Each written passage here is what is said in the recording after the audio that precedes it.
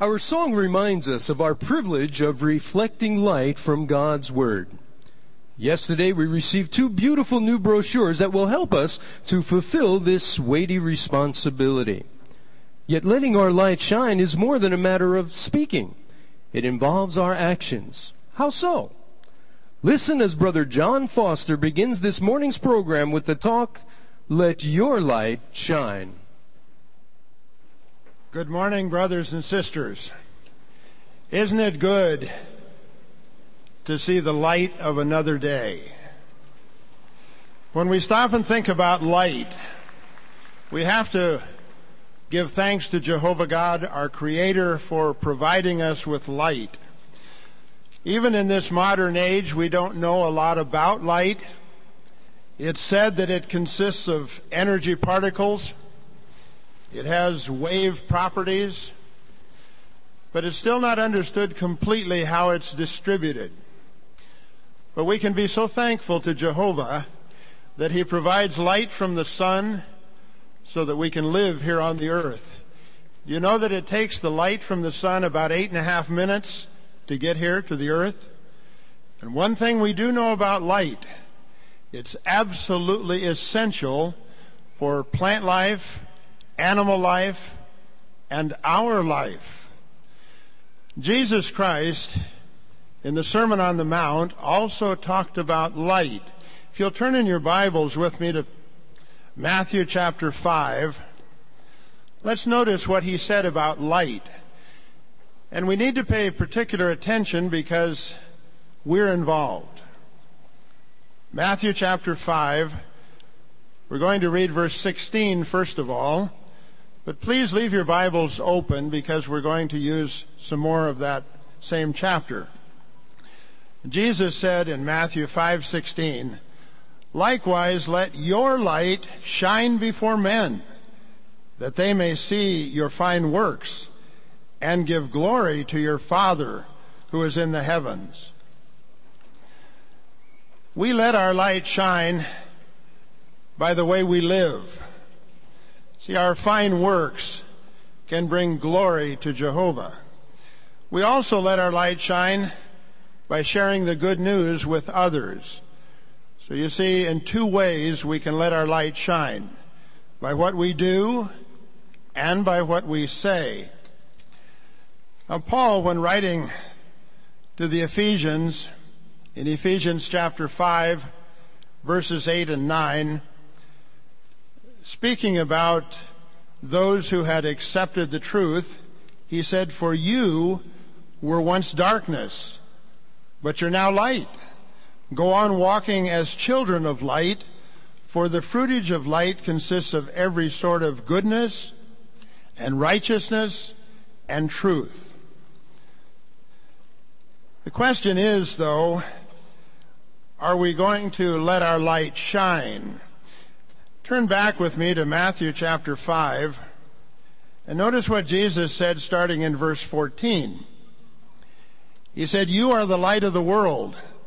A city cannot be hid when situated upon a mountain.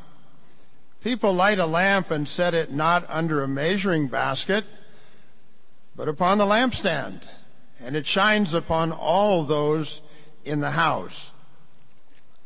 So we should never hide our light. We should never be ashamed of the wonderful light that has come to us that we can then pass on to others. Yet the question comes up, will people automatically glorify God if they don't know what has motivated our fine works? See, are they going to know why we do what we do? Well, let's look in now on a brother. He's in work clothes because he's at work. He's pondering the application of Matthew 5:16. You see, this scripture was discussed at a recent meeting, and now he's thinking about the application of this particular scripture. Let's listen in. I've been with this company for nearly 1 year now. I get along very well with my fellow workers. My boss has commended me several times for my good work. One coworker even mentioned that I don't use bad language and I do not take anything from the job site. But I've never told anyone that I'm one of Jehovah's Witnesses. I remember at Matthew 5:14 and 15, Jesus said that we are to be the light of the world. We need to let others know why we're a good example. I really haven't handled this right. From now on, I'm going to make sure that everyone knows why I'm honest and hard-working. And you see, brothers and sisters, if we let others know that we're Jehovah's Witnesses and they commend us for our fine work, they see the fine example that we set, they're going to glorify Jehovah. See, by letting our light shine, then we can glorify Jehovah. You see, it's God's will that people of all sorts hear the truth. Paul mentioned this in the letter to Timothy in chapter 2, verse 4. All sorts of people. And this would include those with limited education. According to one estimate, about 1/5 of the world's adults, more than 780 million people, cannot read and write. In addition, there's 77 million children that do not attend school and probably have little chance of learning to read. So over the years, our organization, directed by Jehovah's Anointed Remnant, the governing body, has produced brochures to help those with little or no formal education. For example, in 1982, we received the brochure Enjoy Life on Earth Forever, and it was published in 177 million copies, and it was published in 362 languages. 14 years later, we received the booklet, What Does God Require of Us? And it was published in 370 languages with a printing of over 293 million. Then we got the brochure, You Can Be God's Friend, was released in the year 2000, and it's been produced in 315 languages, and there's approval already for another 40 languages, and already it's been published in 63 million copies. So yesterday afternoon, we received 2 new brochures. You may want to take out your brochures, take a look at them, start becoming familiar with them, because they're a valuable tool that Jehovah has provided us so that we can help those with little education. Like the brochures that we've had in the past, the ones that we mentioned, these have been designed to teach basic Bible truths quickly to those with limited education. You'll notice that both brochures have a lot of pictures. They're richly illustrated, and they have a minimal amount of text. The first one, Listen to God, we'll call that the simplified version. This is the one that contains the least amount of text. It was designed to help those who can't hear and those who can't read or read very little. So even small children will benefit from this particular brochure. So you parents may want to take that into consideration, helping your small children become familiar with the content of the Bible by means of the pictures in this brochure. Because it contains few words, not a lot of text, then this particular brochure can be translated into many, many more languages, even for groups having very, very few publishers. If you'll notice at the bottom of the 2-page spreads, generally in both brochures, there are 2 scriptures or more that are cited for further study. So as you become familiar with these brochures, remember that the simplified one is the one you will place with the householder. The more complex one, Listen to God and Live Forever, is the one that you will use as a guide in helping the householder. Now, the second one, Listen to God and Live Forever, contains a little bit more text to help explain some of the illustrations. So, as you're talking to the person, they have theirs, you have yours, but there's additional comments, questions, and so forth that you can use in drawing them out and helping them to see exactly what Jehovah's purposes are. So we're going to need to be well prepared to be effective. So why don't we look in now on a family. They've gotten the new brochures, and they're talking about how they're going to prepare to use these brochures in the field ministry. Now, the father is going to take the lead in explaining some of these things, but let's listen in and see how they prepare and see what we can learn then about being better prepared to use these brochures in the field ministry. I really enjoyed the convention program so much. Wasn't it amazing? Jehovah always has something special for his people. Dad, I really like that new brochure. Oh, and Mom, there are so many pretty pictures. Yes, that new brochure we received Friday at the convention, that is going to be another great tool to teach even more people about Jehovah. What a loving provision from Jehovah for those that may not read very well. Dad, how do you think we're going to use this in service? Well, I think it's going to be important to get familiar with it first. You know, the first thing I noticed and appreciated was how simple and straightforward the title was, Listen to God and Live Forever. And I think that idea of living forever, it's really going to catch people's interest. I'm sure we'll use the scripture too. Which one should we use? Well, let's take a look and see. On the inside here where the table of contents are, there's two listed. Let's look at the one here in Isaiah 55:3. Janessa, would you like to read that for us? Isaiah chapter 55, and we'll look at verse 3. Incline your ear and come to me. Listen, and your soul will keep alive.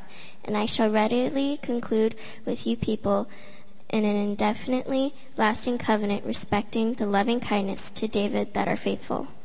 Very good, thank you. You know, it would be good to highlight what it says here about inclining our ear and listening to God so that we could keep alive.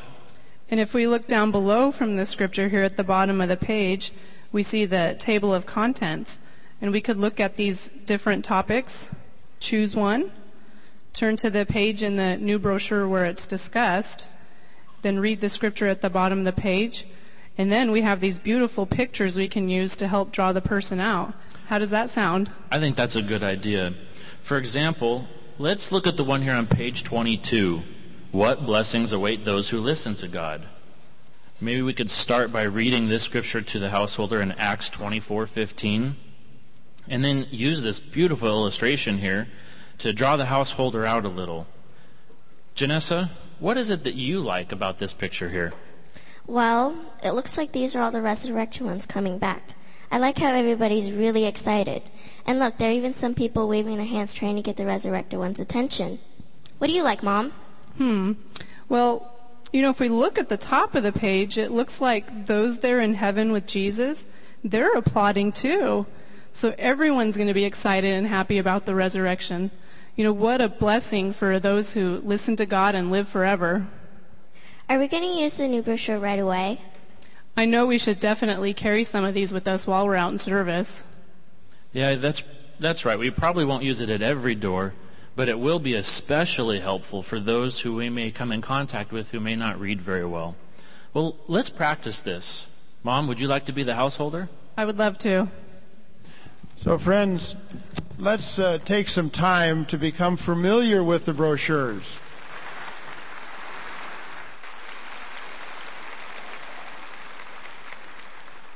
You'll recall that Brother Schaefer yesterday afternoon mentioned that perhaps because of the simplicity of this brochure, it could become the most translated publication that we've had. Just imagine what a wonderful tool it will be to use in the field to help those with limited education. We're going to look in now on two publishers who are out in the field ministry, and they have the brochure with them. And as they're talking to this householder, they find that she is of limited education. Let's listen in and see how they do this. And I'd like to leave this brochure or this publication with you. What does the Bible really teach? And I know that you'll get a lot out of it, and it'll help you learn more about God's promise to return this earth to a paradise. Well, thank you. This looks like a really nice book. Has a lot of print in it. Yeah, I went to school and everything, but there's some problems in my family, which not, and I just didn't do well in school. You know, I don't read well. I wouldn't get much out of this book, so I'm just going to let you have that back. Well, you're not alone in that situation. There are many others who don't read very much, or perhaps don't even read at all. You know, our organization is interested in everybody. That's why I'd like to leave this brochure with you. Listen to God. It doesn't have much reading in it, but it has a lot of pictures, and it'll help you to visualize God's promise to what he promises in the Bible. This is your personal copy. I'd like to leave it with you. This too looks really, really nice. Like you see, there's a lot of pictures in it and whatnot.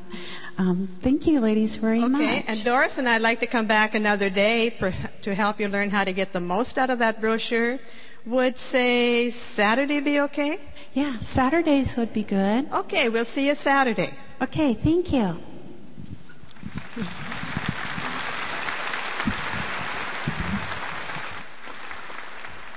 Oh, Myrna, what a nice lady she was. And she was so humble to freely admit to us that she has a reading problem.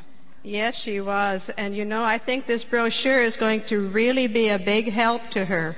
Not only to her, but others who perhaps don't read much either, or maybe don't read at all. And even small children will get a lot out of it. I agree with you. But I'm wondering, how are you going to start the call when we make the return visit? Well, I was thinking by using the brochure, if you turn to the first 2 pages, you'll notice this beautiful big picture. Mm-hmm. I was thinking of having her look at that picture and then asking her, what does she really see that really appeals to her? I think that's a good idea because questions immediately get her involved and get her thinking, and it helps us to understand what she's thinking and what she likes. And then this second brochure, Listening to God and Live Forever, it goes into more detail for us so that we can have more questions for her, and it will help us to expand on the pictures and teach her. That's a good idea. And you notice there's 2 scriptures that are mentioned in this brochure on these 2 pages. And I was thinking that instead of just quoting them to her, perhaps we could read them to her from her own Bible if she has one. That way she'll know that the information comes from the Bible, not just the brochure. You know, because we're using 2 brochures in tandem, something we haven't done before, I think it might be a really good idea if we get together ahead of time and practice what we're going to say so we'll be prepared. Are you doing anything this Wednesday? Wednesday would be great. I think that using these brochures in the service is going to help us to make our light shine like Jesus said we should. You know, Doris, I'm really looking forward to going back on Saturday. I am too.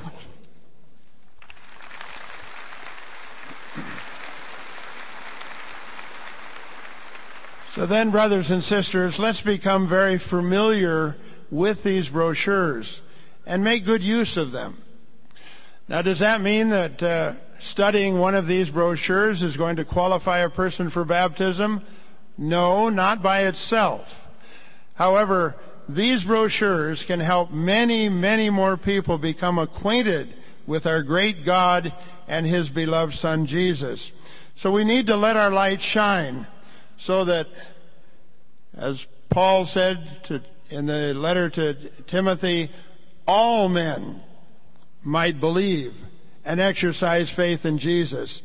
Because after all, Jesus, according to John 1, 6 through 9, is the true light that gives light to every sort of man. So we can thank Jehovah for the light from the sun. We can thank Jehovah for the light that he has given us, that we then can give to others. So let's be diligent, brothers and sisters. Let your light shine.